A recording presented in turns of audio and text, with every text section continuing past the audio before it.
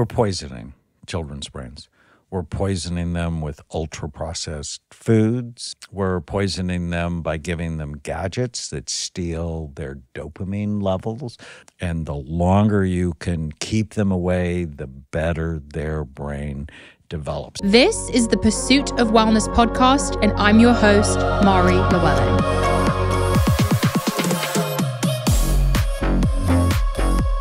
What is up, guys? Welcome back to the Pursuit of Wellness podcast. I am so freaking excited for today's episode.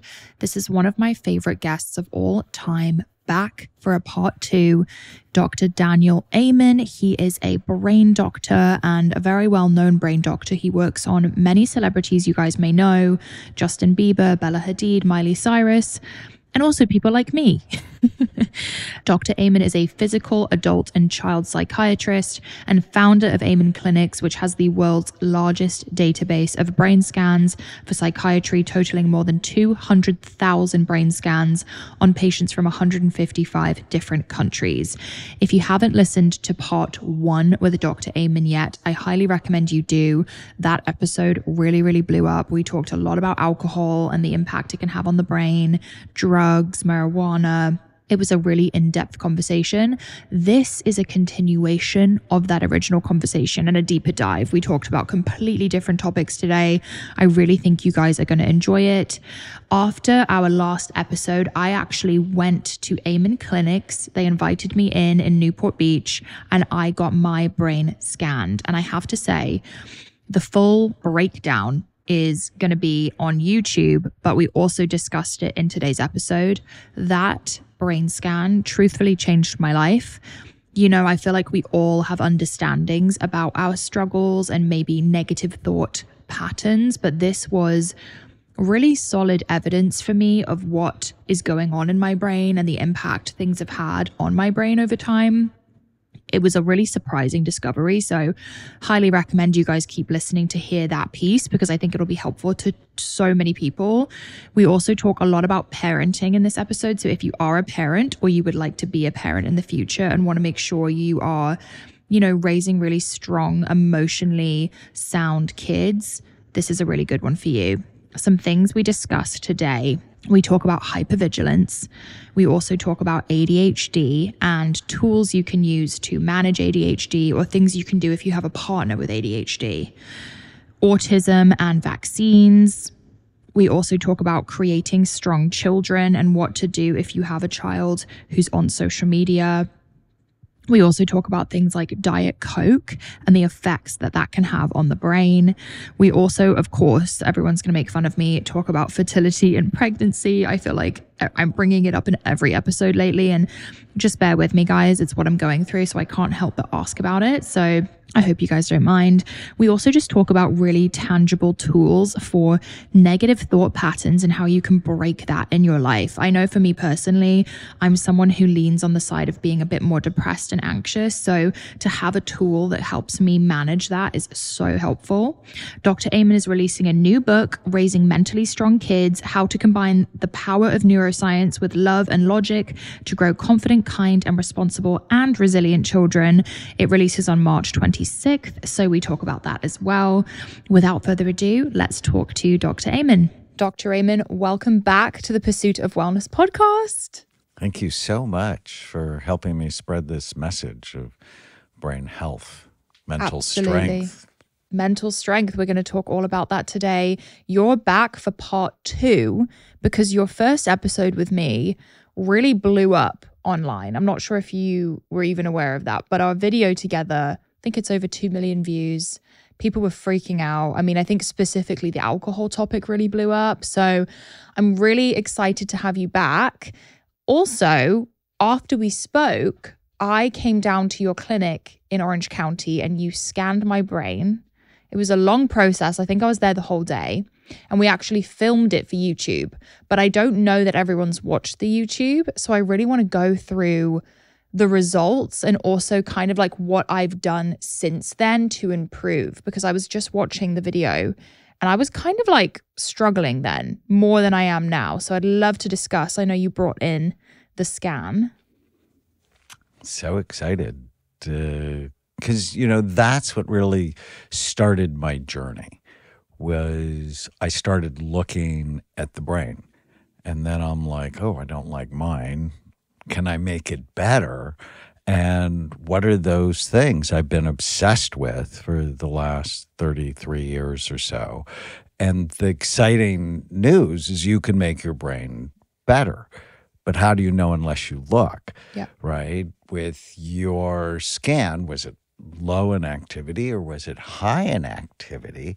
And once you know, you can target treatment specifically for you.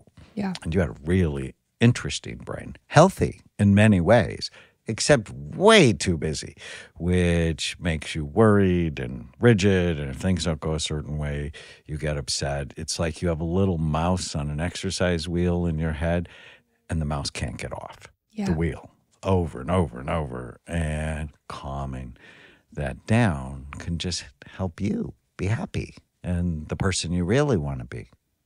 I remember sitting down with you and seeing the scan and having you point out the active areas and what was going on was such a sort of like aha moment for me, because I was aware of my negative thought habits and I was aware of sort of the struggles that I've had, but to see it and have that validation almost, I was able to take a deep breath and take it from there. Like it really was so eye-opening for me to have this physical analysis of what's actually happening. And I know we talked about my borderline personality diagnosis, and I had a lot of questions about this because now I don't meet the characteristics necessary for BPD. And I know that you spoke about BPD sort of being just like a name for PTSD or trauma. Can you talk us through that a little bit? Yeah, I've never been a fan of borderline personality disorder. It means you're really messed up and I'm not likely to help you. And I'm like, no, I actually debated Otto Kernberg, who is one of the psychiatrists involved in really making it a diagnosis. And I'm like, how do you know unless you look? What's underneath that diagnosis? And often there's increased activity in it's an area called the anterior cingulate gyrus. I think of it as the brain's gear shifter. And when it works too hard, as it does in your case, you just have trouble shifting and you end up stuck in these loops. Sometimes problems in the left temporal lobe, which can give you mood instability, irritability, sometimes temper problems, and problems with low activity in the prefrontal cortex. Now, you actually don't have that, but that's where some very serious impulse control issues can happen. And if you know what's going on, so one, you get rid of the stigma attached to it and start balancing what's underneath it. And there's trauma with you. And we actually saw this trauma pattern in your brain. It's called the Diamond Plus pattern. And when you do therapy like EMDR, which I'm a huge fan of, it calms down the diamond. And so if you're holding trauma, if your brain is holding trauma, you can't be happy. When I met my wife, I really liked her, still really like her. Beautiful, smart. She had a lot of trauma in her childhood. She actually wrote a book about it called The Relentless Courage of a Scared Child. Wow. And she had that trauma pattern. And I realized, okay, I like you. You're going to be my person if you choose me back. And my first gift to her, which she thought was weird, was 10 sessions of EMDR. Because, of course, if I'm going to date you, I'm going to scan you. Like, within 3 weeks of meeting her, I'm like, hey, you haven't seen the clinic. Don't you want to come see the clinic? The first naked part of her I wanted to see was her brain. Because ultimately, you know, it's going to make me happy or crazy for how her brain works, right? And she ended up going for 2 years. But it's why we don't fight. Because we don't trigger each other, because we sort of work through the triggers. So, okay, I was trying to remember that you explained that to me in our session, the lit up part of the brain, it's that diamond shape. That's so interesting to me. And you saw that on mine quite prevalently. What causes that to light up? It's the unpredictability that's hard. It causes your brain to like always have to watch because you never know what's going to happen. And so your emotional brain starts to work too hard and it can give you all sorts of trouble. Is that also known as hypervigilance? Yes. Okay. And we talked about solutions for that type of thinking because it really was running my life back then. And I still have moments, you know, it's still sort of my autopilot response. We talked about a tool called Killing the Ants, ANTS, which also stands for automatic negative thoughts, right? You bet. Can you talk us through that? Because that was very, very helpful for me. That really reframed the way I think. So I coined that term, I don't know, more than 30 years ago. I had a really hard day at work. I had 4 suicidal patients, which is a psychiatrist a lot in one day. 2 teenagers who ran away from home and 2 couples who hated each other. And so I came home and I was tired, but I came home to an ant infestation in my kitchen and nobody was there and I'm cleaning up these ants and I'm thinking ants. And, you know, as a medical student, you're always using acronyms and mnemonics to just try to remember stuff. And so I think in that way and I'm killing the ants and I'm like, ant, automatic negative thoughts. My patients are infested. And so the next day at work, I brought a can of ant spray and I put it on my coffee table and I'm like, I'm going to teach you to kill the ants. And I had an 8-year-old patient, because I'm also a child psychiatrist, an 8-year-old patient who had a panic disorder. And I taught him how to not believe every stupid thing he thinks. And 3 weeks later, he came in. I'm like, how are you doing? He said, it's an ant ghost town in my head. I was so happy. And so ant spray is obviously poisonous. So I ended up going to Pier 39 in San Francisco. There's a puppet store there, a very famous puppet store. And I got an ant puppet and then an anteater puppet. And I used to play with the kids about not believing every stupid thing you think. And so the exercise is so simple. Whenever you feel sad, mad, nervous, or out of control, write down what you're thinking. Yeah.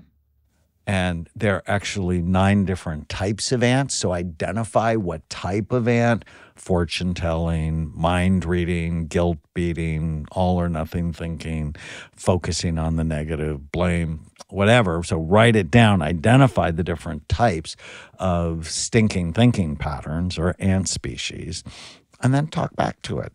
Like, you don't have to believe everything you think. I remember the first time I was on television, I was so nervous. I had written an article in Parade magazine called How to Get Out of Your Own Way.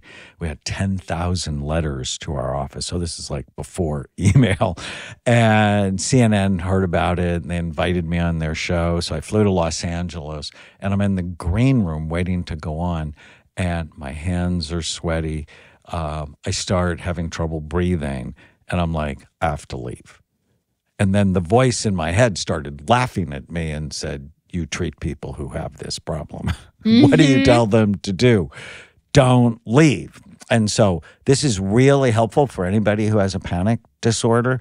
Number 1, don't leave. Because if I would have laughed, I would have never done television again. And I've been on TV thousands of times.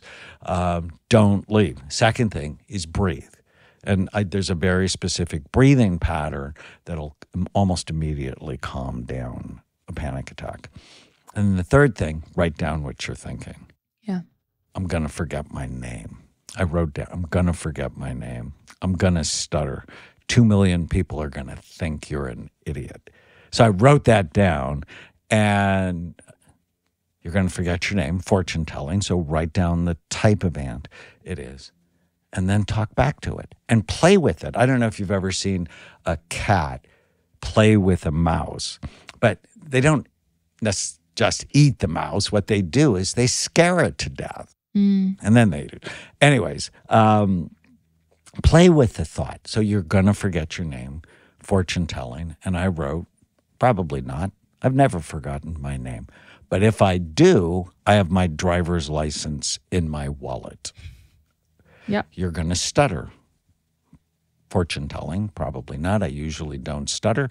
But if I do, all the stutterers that are watching can identify with me.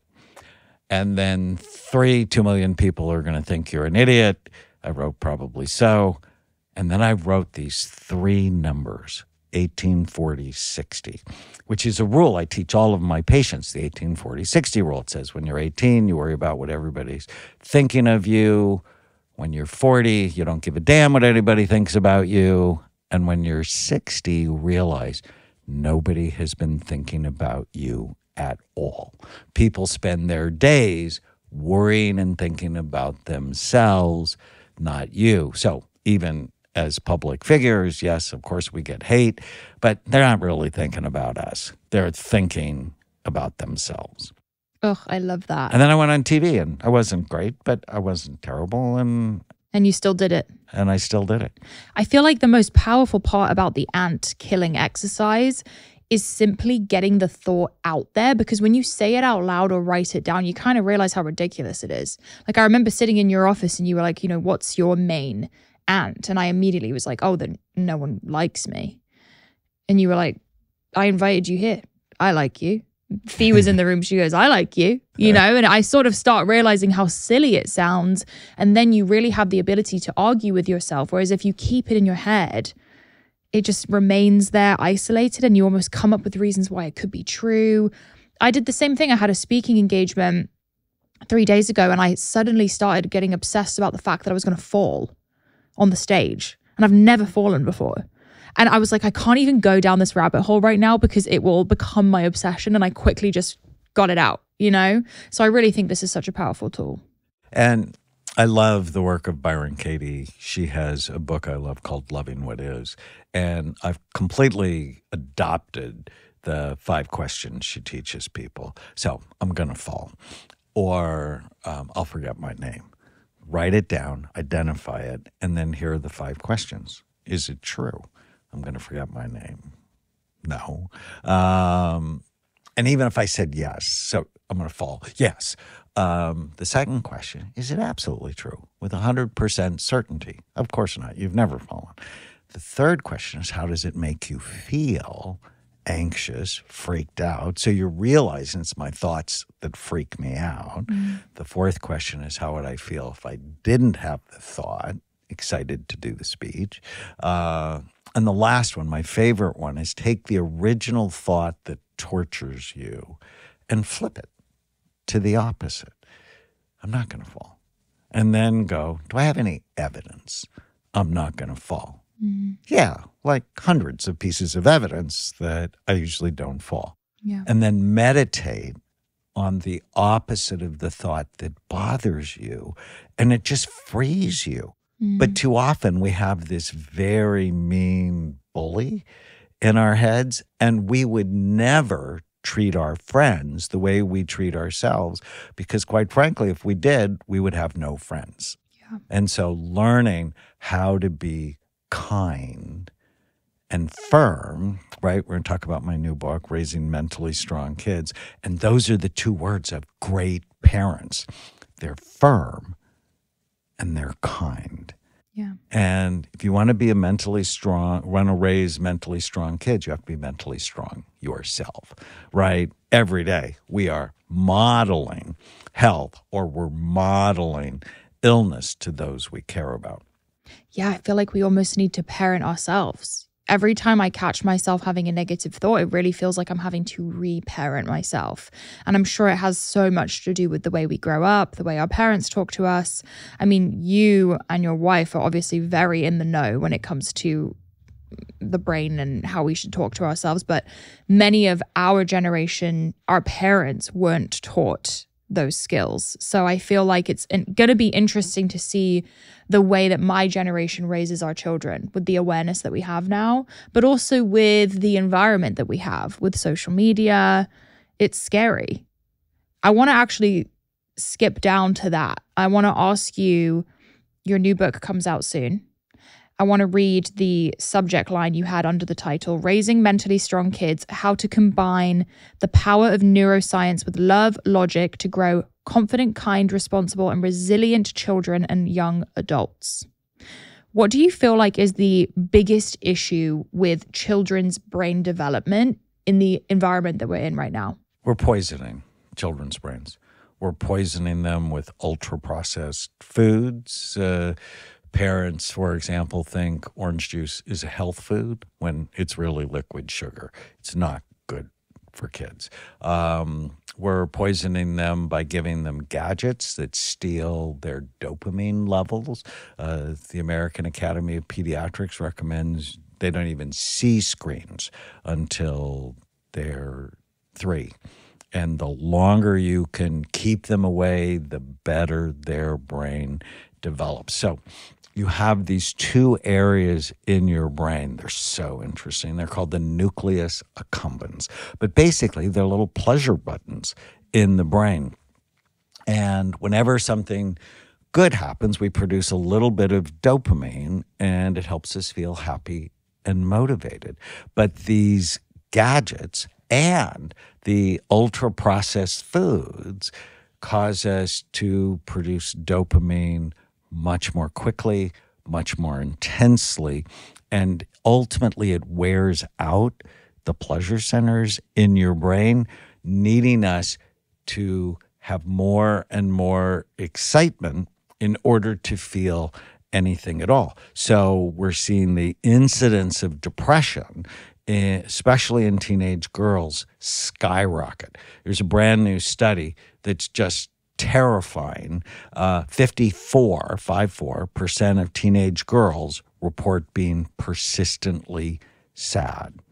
32% have thought of killing themselves. 24% have planned to kill themselves, and 13% have actually tried. These are statistics unlike anything in human history. And so you have to sort of unpack it. It's like, why? What's different is the low quality food. And food producers know this, right? The most expensive aisles in the grocery store are the bottom 2 shelves, which are the shelves kids can see and grab. And then parents go, oh, sure, you can have this without ever reading the label, which is just insane, right? Your brain, so it's 2% of your body's weight. It uses 20 to 30% of the calories you consume. You feed children a fast food, ultra-processed food diet, and it's going to damage their brain.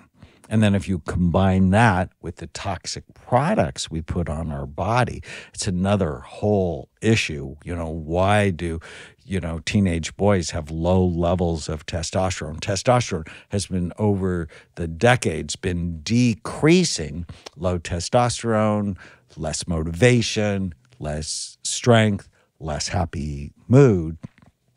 I think it's because of the toxic products we put on kids' bodies. I often say the dermatologists won. They made us afraid of the sun, and all the sunscreens, they've actually, in the last year or 2, pulled a couple of them off the market because they had cancer-causing chemicals in them. And it's like, oh my goodness, from toxic social media, which creates a toxic level of self-absorption, which is so hard for people. And it really disconnects you from real people in your life, to the toxic food, toxic products. And then you have to add the news, because the news is no longer the news. And lots of families have the news on for hours every day, even though it's the same negative stuff on repeat. The news it's just not the news anymore. It's like an amped fest. Yeah, it's to sell copper underwear and pharmaceutical drugs. And I'm just horrified because the negativity, if you watch the news in the morning, you're 27% less happy in the afternoon. I mean, that's a big deal. So all these toxic inputs that were given to kids. And if you want to raise mentally strong kids, you have to be mentally strong yourself. So watch the products you put on your body. There's an app I like called Think Dirty. Lets you scan your personal products to tell you on a scale of 1 to 10 how quickly they're killing you.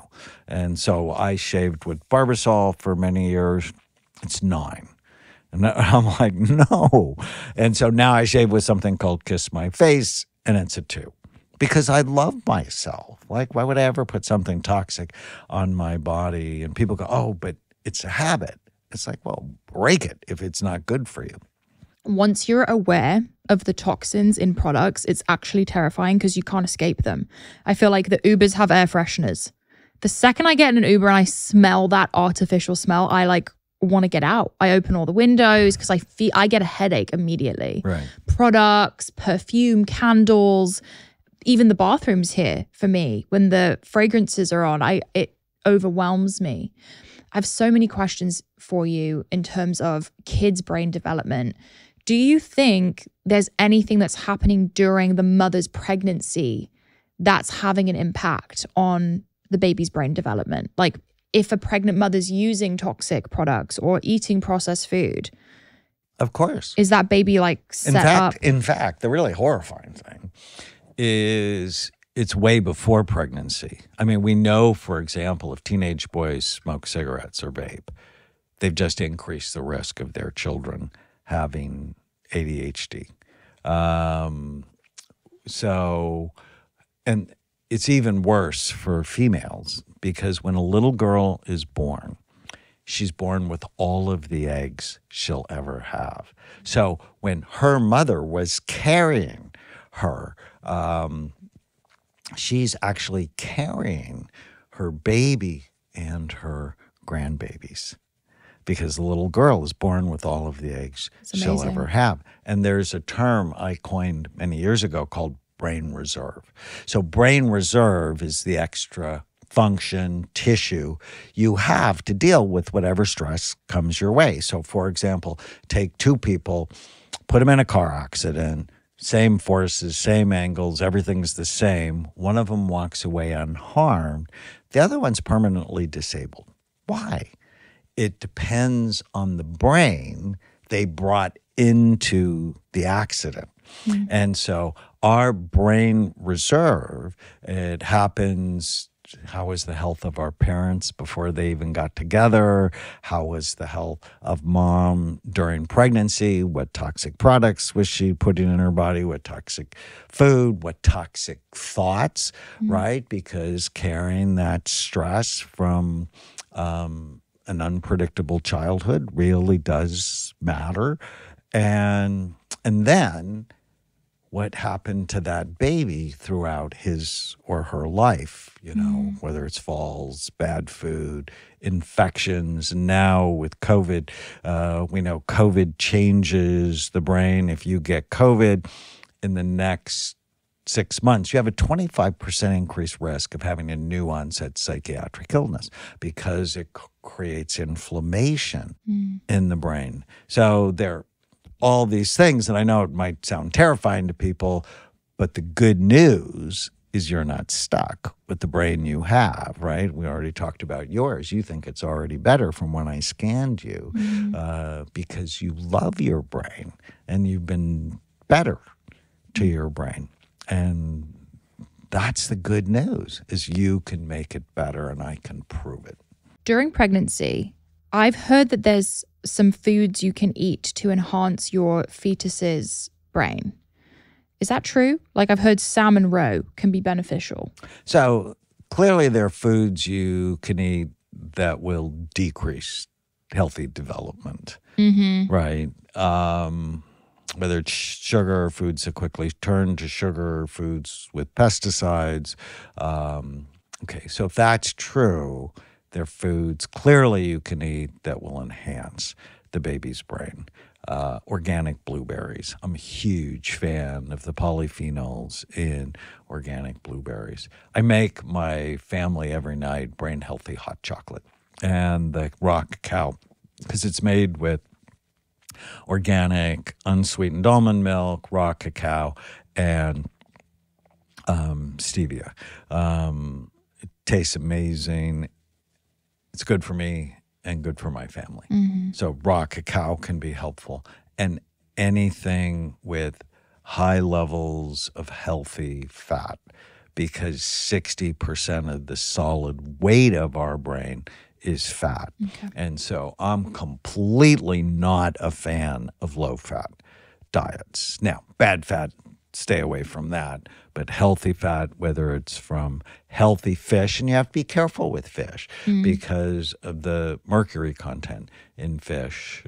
So low mercury, healthy fish, salmon would be one of them, but make it wild salmon, avocados, nuts, seeds, and then you should be taking an omega-3 fatty acid supplement. How do heavy metals impact the brain? I've seen a lot of studies about this. Very bad. Lead, and it's common. And if you don't have good detoxification pathways, you can really have a buildup of arsenic and mercury and lead.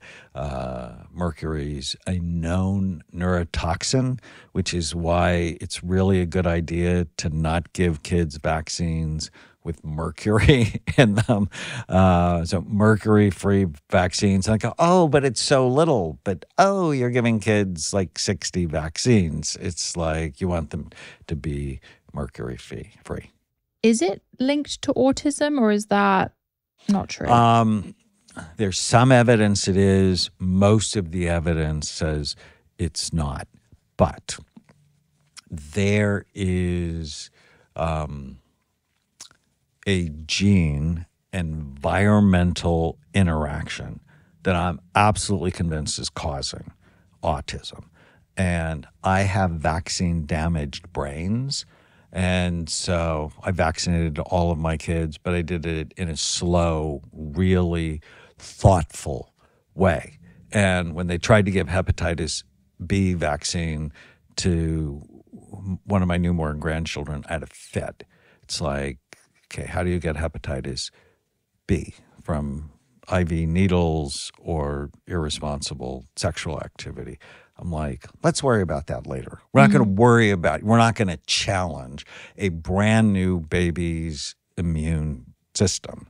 And so I think of myself as a thoughtful vaxxer, not like, oh, let's have a party and let's give all the children COVID-19 vaccines when children don't die from COVID vaccine. So we probably don't want to go there. But no, I appreciate you saying that. I want us to be thoughtful about what you put in your body, from the products you put in your bodies to the medicines, because vaccines are medicines you put in your body. Is there enough research? Has it been around for decades? Let's be cautious. Let's talk about ADHD. I had a lot of questions from adults with ADHD and parents with kids who have ADHD. How do we go about handling ADHD with or without Adderall or Ritalin? Are there things we can do in our lifestyle or food or habits that can help with ADHD? So ADHD is real. And when it is left untreated, it has bad consequences. And when we talk about medicine, you always want to know what are the side effects of medications like Ritalin. But you also want to ask the question, well, what are the side effects of not treating ADHD? So the hallmark symptoms are short attention span, but not for everything. It's short attention span for regular routine everyday things: schoolwork, homework, paperwork, chores, the things that sort of make life work. But for things that are new, novel, highly stimulating, interesting, or frightening, people with ADD can pay attention just fine. And that often fools people. The second one is they're easily distracted. It's like the world comes at them too fast. They see too much. They hear too much. They sense too much. Like they hate seams and tags. My first wife had ADD or ADHD. And just so people know, that's the same thing. In 1980, when the American Psychiatric Association has their diagnostic Bible, was called attention deficit disorder with or without hyperactivity. In 1987, they revised it to ADHD, and I hated that change because they basically sort of threw out all the non-hyperactive people who had ADD. Anyways, distractibility, see too much, feel too much, sense too much, hate tags. So as little kids are always taking off their clothes. And I was going to say, my first wife, we got married when I was a second-year medical student. I walked into my closet one day, and someone had cut out all the tags in my shirts. And I felt violated because I'd never felt a tag in my life. And I took the shirt out into the living room, and I'm like, do you know who cut out the tags in my... She goes, you had tags in your shirt, don't they? Don't you hate that? I thought you'd be so happy with me. I'm like, never felt a tag. Please don't cut up my clothes. I'm like, I sort of knew this was not going to work really well. The third one is they tend to be disorganized for time and space. So their space tends to be a bit of a mess. They organize by the pile system, pile here, pile there, pile everywhere. They tend to procrastinate. They don't do things until someone's mad at them to get it done. And they tend to have impulse control issues, say things probably they shouldn't say, do things they shouldn't do. So if you have those symptoms and they persist, right? All of us have ADD days, right? If you didn't sleep well, you had too much alcohol, whatever. But if it's sort of the story of your life, there are things you can do to make it worse: processed foods, not sleeping, video games, excessive screen time, so not exercising. So the first thing, if you have someone who has ADD, it's focus on getting their diet healthy. How about caffeine? Caffeine will help them in the short run, but then they'll end up being addicted to it and will actually have withdrawal. I'm not a huge fan of caffeine. Okay. There's some nutrients like magnesium can help, zinc can help, omega-3 fatty acids can help. So I often recommend in my writings, I have a book called Healing ADD, See and Heal the 7 Types, because what I realize is not one thing. Give everybody Ritalin, 2 of the 7 types get better and 5 of them get worse, which is why Ritalin's controversial, because when it works, it can literally take kids from C's and D's hating themselves to A's and B's getting into the university they want to get into. So I'm a fan. Typically, I first will go a natural route, changing their diet, giving them nutrients. But if it doesn't work, I will use the medicine or recommend the medicine, because left untreated, there's serious problems with addiction, school failure, relationship failure, bankruptcy, and so on. And it's personal to me. I said my first wife had it. My daughter, Caitlin, is public. I talk about her, embarrass her all the time, love her dearly. But she was hyperactive from before birth.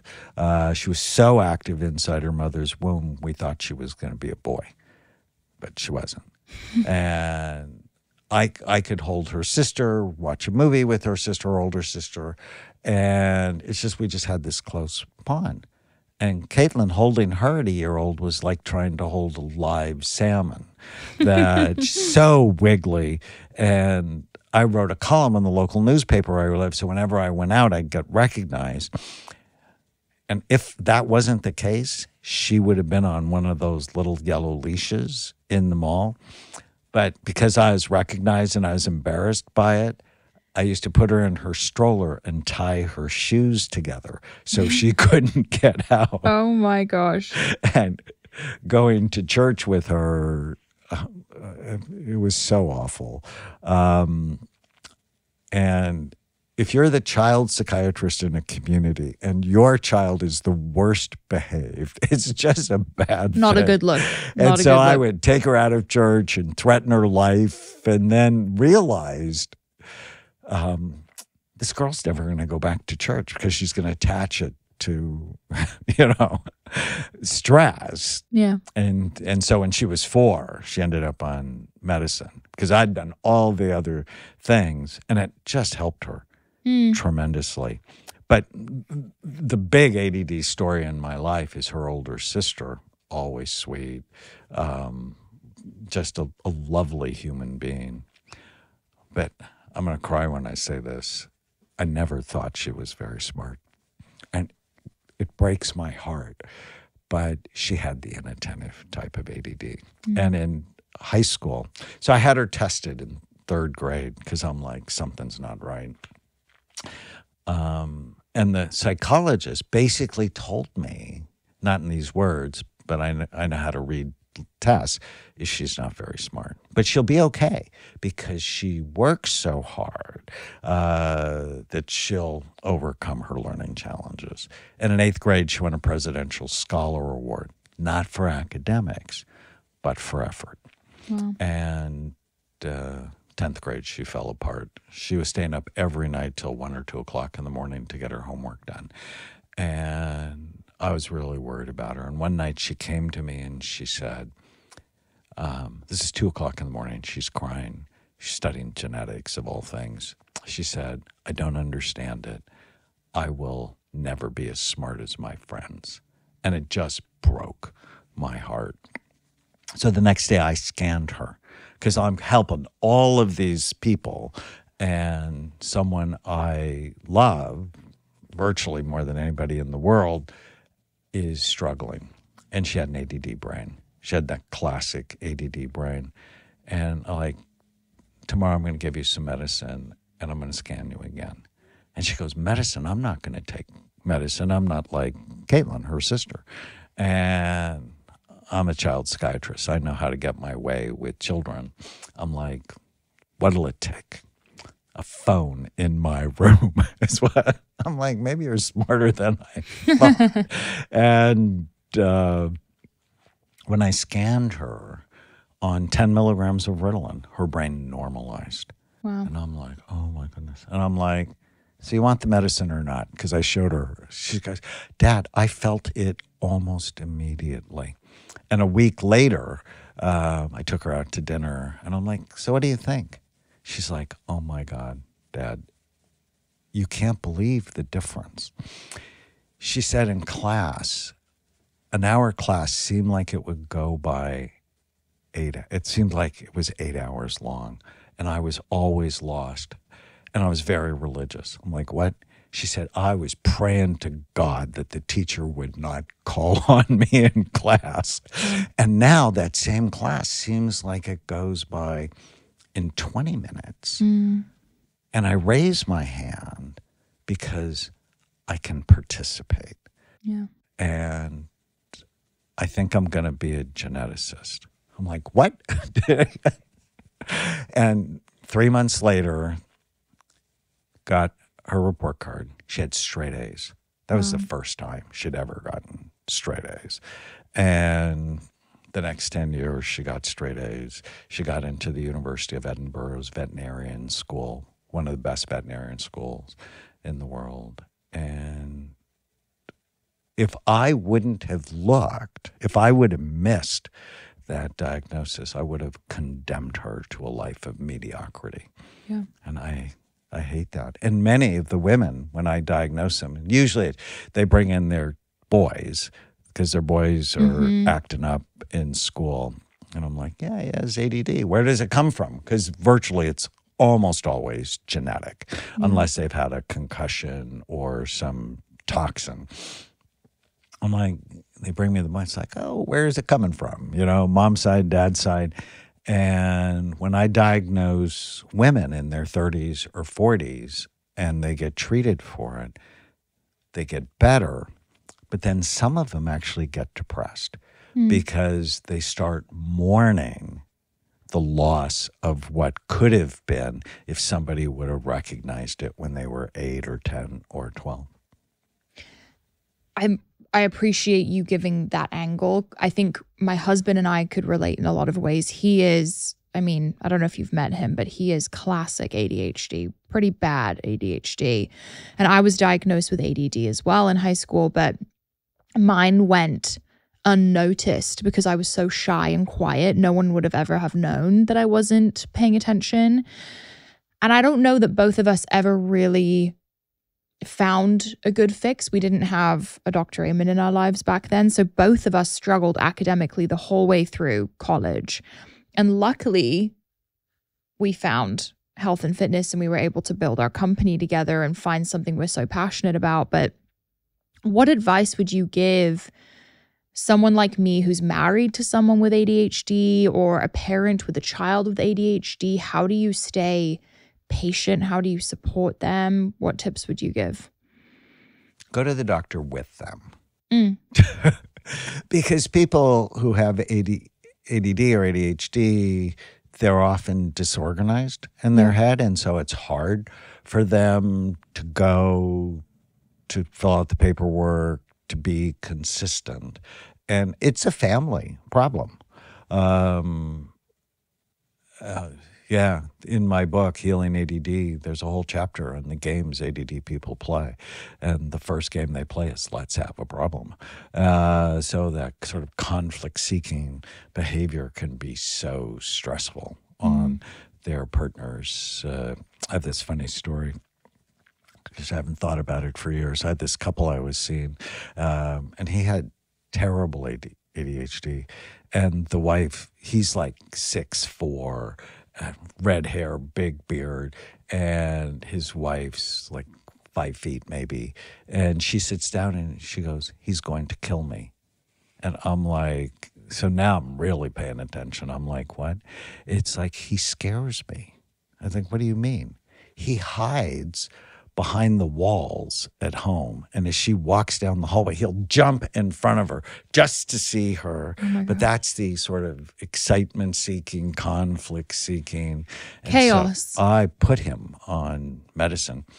And then I walked out. I was going to lunch, and I saw he had 2 dogs in the back of his truck, and he was torturing the dogs. He was teasing the dogs. I'm like, why are you teasing the dogs? And he goes, oh, they love it. And clearly they didn't love it. And so I'm thinking, I'm going to raise his medicine. Just to, in one day, I'm going to save this woman's life and these dogs' lives. But it's that conflict-seeking behavior. Often moms will say, if we have a bad morning at home, my child has a good day at school. And if we have a good morning at home, we have a bad day at school. So I talk about it in Raising Mentally Strong Kids, is don't be your kid's Ritalin. Because kids who have ADD, Caitlin was totally like that, they're masterful at like pushing your buttons and getting you to scream. Caitlin used to run up to her brother and kick him as hard as she could and then run away laughing. And if he didn't chase her, she'd go kick him again. Wow. Wow. I'm just thinking of Greg right now and the chaos that he loves to create in our lives. But it also has benefited us in a lot of ways because he's so passionate about what we do. So, and they make often great CEOs. He's a fantastic CEO. As long as there's somebody to organize them. Because if they don't, the IRS gets involved in their life because they don't follow through and do the things that they need to do. That's why we have such a big team. Pay your taxes. So if you can find someone you love to help you with organization and you're not opposing them, that will be helpful so much. And your brain's not so much of an ADD brain. I don't think so either. If I would have diagnosed you more with an obsessive brain. And your problem with focus is not that you can't pay attention. It's that you cannot shift your attention which sort of means you have trouble paying attention because your brain is always locked into these loops. Absolutely. Yeah. And after you told me that, I definitely noticed it more and was able to address it from that lens. A little bit of a unique question when it comes to raising kids. How do you create mental toughness in a child who's born into a successful family? Do you get what I'm saying? Yeah. Yeah, I adopted my 2 nieces. So I have 6 kids, and 3 of them are adopted, and they grew up in chaos. Don't do too much for them. This is very important. If you do too much for them, you will steal their self-esteem. So when they give you a problem, Daddy, I'm bored, don't go fix it for them. Give it back to them. Always give it back to them. It's like, I wonder how you're going to solve that. And then shut up. Like, successful parents talk way too much. It's like, let me teach you all the things that I've learned. No. Bonding, so important, requires 2 things. Time, actual physical time. And so often successful people are busy. There's an exercise in the book I love so much called special time. 20 minutes a day, do something with your child wants to do. And during that time, no commands, no questions, no directions. So powerful. If your parents are reasonable, that's the one thing children want from you. It's time and listening. And I teach people about active listening in the book. So powerful. But then, and this is the love and logic part of it, I wrote the book with Dr. Charles Fay, who's the president of the Love and Logic Institute. You want to teach kids to be competent. And kids become competent when they solve their own problems. But if you have low self-esteem, you get self-esteem by solving their problems. Don't do that. So, for example, how I fell in love with Love and Logic is when Chloe, our 20-year-old, was 6 or 7. She was a hellion, and her mother was often mad at her, but her mother was doing way too much for her. Like, she had homework in 2nd grade, and her mother would sit with her. And I'm like, you've done 2nd grade. She needs to do this. She read Parenting with Love and Logic. She took all of their online courses. She became certified to teach Love and Logic, and she announces to Chloe one night at dinner, sweetheart, I'm never going to ask you to do your homework again. I've done 2nd grade.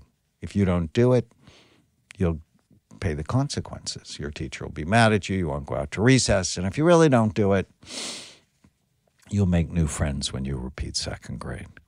Whoa. Chloe exploded. I never said I wasn't going to do it. I'm just not going to do it now. Ran off. 20 minutes later, came back. No one ever asked her to do her homework again. And she's finishing at Chapman University and gets great grades. And she's just completely responsible, right? But if she forgot her lunch, nobody brought it to her. It's on her to bring your lunch to school. If she didn't bring her homework, nobody's bringing it to her. It's on her. So help them be responsible by not rescuing them. Too often, successful people rescue, and they don't realize they're stealing the child's self-esteem. And there's this great study out of Harvard where they looked at 454 inner-city Boston school kids. And they followed them for 70 years, looking at what goes with health, success, self-esteem, addiction. The only thing that went with self-esteem was whether or not you worked as a child, whether or not you had chores at home, you had a paper route. When I was 10, I went to work at my dad's grocery store. It gives you a sense of competence. Yeah, I agree. I think having a sense of purpose and knowing that you are responsible for something makes you feel like you matter. I grew up in a town with a lot of wealthy kids, and I've watched them, the trajectory from 5th grade to now.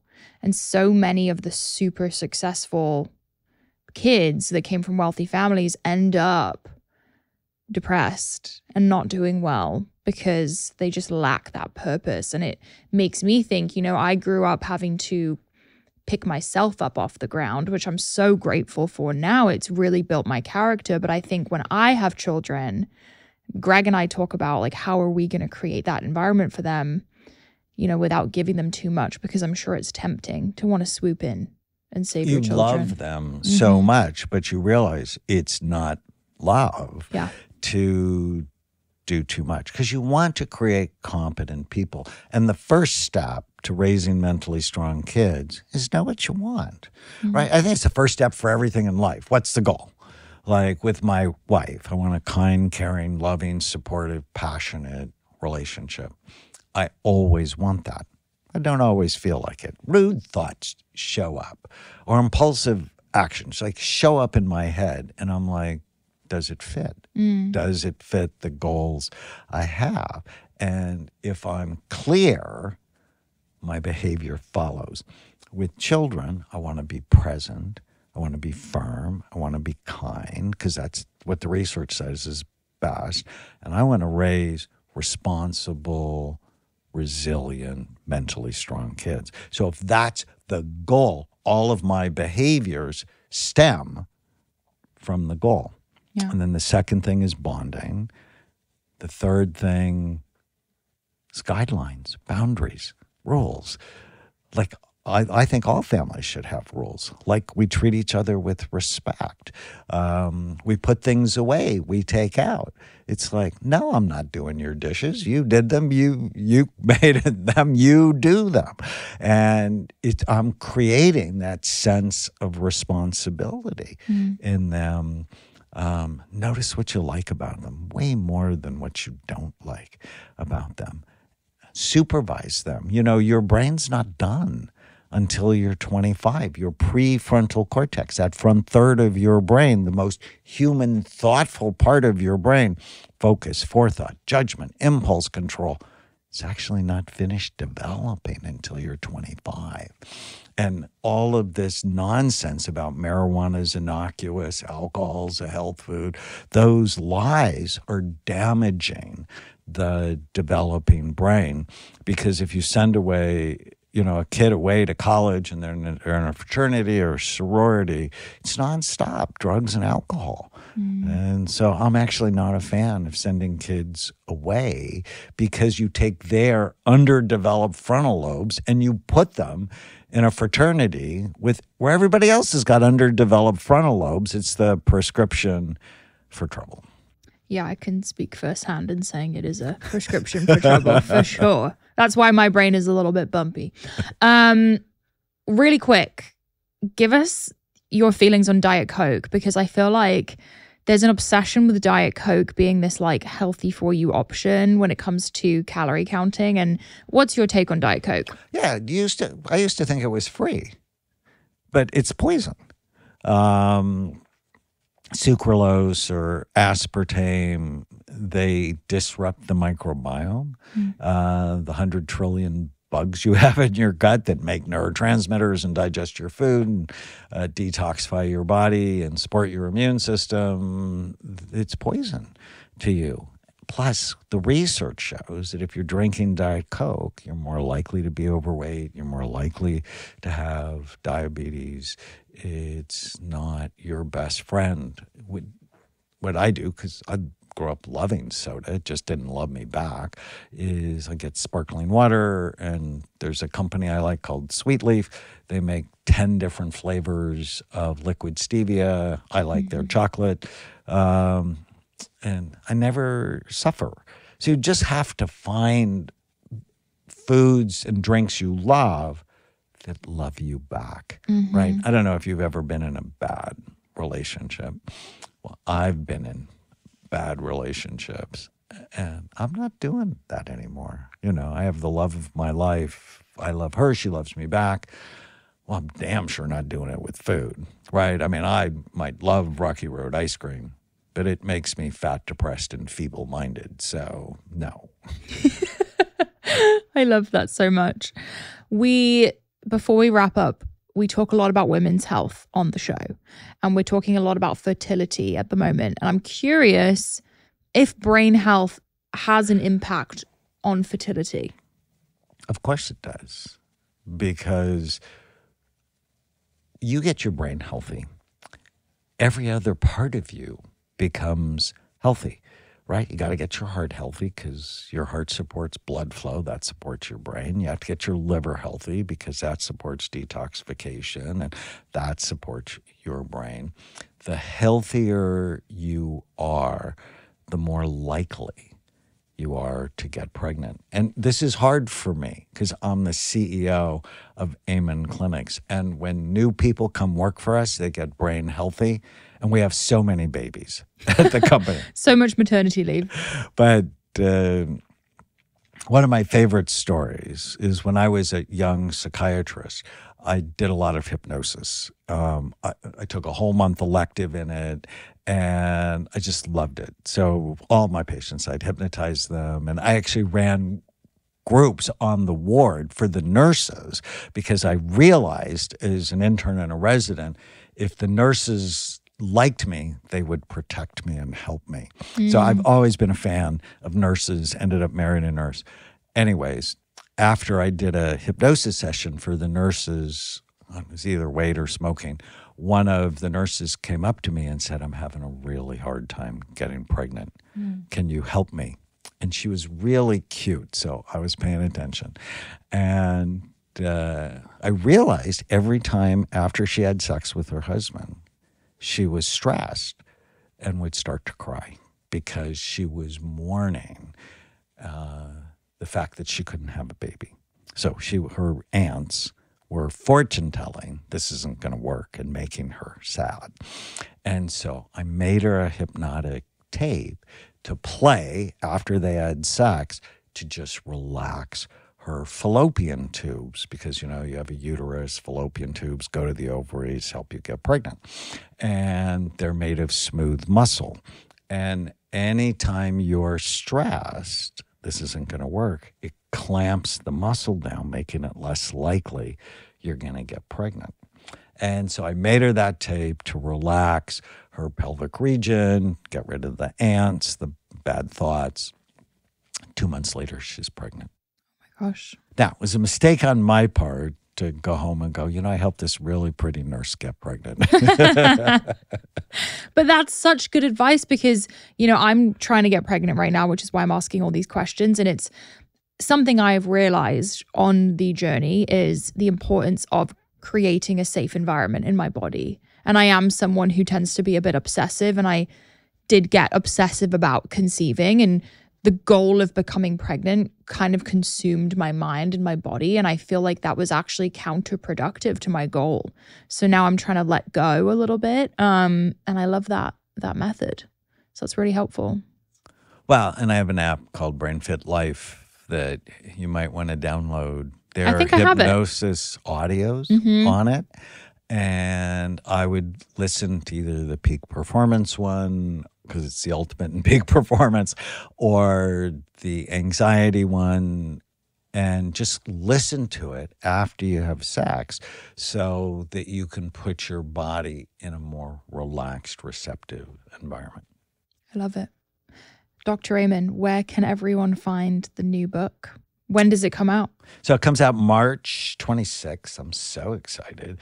People can go to raisingmentallystrongkids.com. There's actually free gifts if you pre-order the book or order it in the first week. And they can find more about me, Dr.Amen, on Instagram and TikTok, or at Amen Clinics. Amen, like the last word in a prayer, amenclinics.com. Everyone should follow Dr.Amen on Instagram. It's really, really useful. You post great reels, really digestible information. I'm a huge fan and really enjoyed having you on the show. You've had such a big impact on my life, so I'm so excited to share it with everyone else. Thank you so much. So great to see you again. Thank you.